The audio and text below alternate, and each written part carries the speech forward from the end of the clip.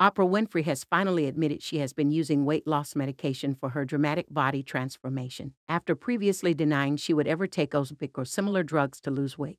The host, 69, who has been dogged by rumors she was using medical weight loss aids for years, said she was coming clean as she was done with the shaming after losing more than 40 pounds in recent months.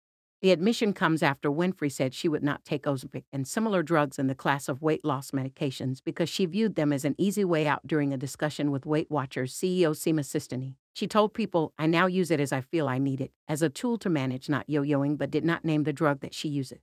The fact that there's a medically approved prescription for managing weight and staying healthier in my lifetime feels like relief, like redemption, like a gift, and not something to hide behind and once again be ridiculed for. "I'm absolutely done with the shaming from other people and particularly myself," and added she had actively recommended the weight loss aid to other people before deciding to take it herself. The star revealed she had taken the medication before Thanksgiving as she knew would have 2 solid weeks of eating and credits the drug for causing her to only gain half a pound rather than 8 pounds, adding it quiets the food noise.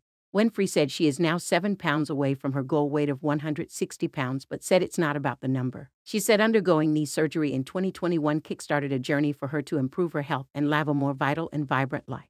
The broadcast icon said she now eats her last meal at 4 p.m., drinks a gallon of water a day, and uses WeightWatchers' principles of counting points, along with regular hikes. She added that her fitness and health routine are integral to maintaining her weight loss, saying, "It's everything. I know everybody thought I was on it, but I worked so damn hard. I know that if I'm not also working out and vigilant about all the other things, it doesn't work for me." She said, "I had an awareness of medications, but felt I had to prove I had the willpower to do it. I now no longer feel that way." Winfrey said she was encouraged to use medical weight loss drugs after the taped panel conversation in July with weight loss experts and clinicians, which led to her biggest aha moment.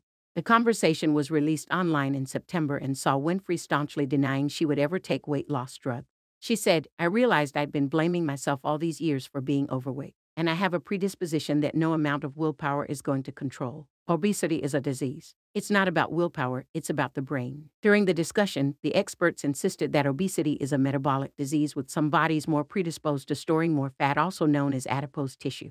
Oprah candidly explained, "For those of us that are adipose storers, no matter how many times you've all watched me diet and diet and diet and diet,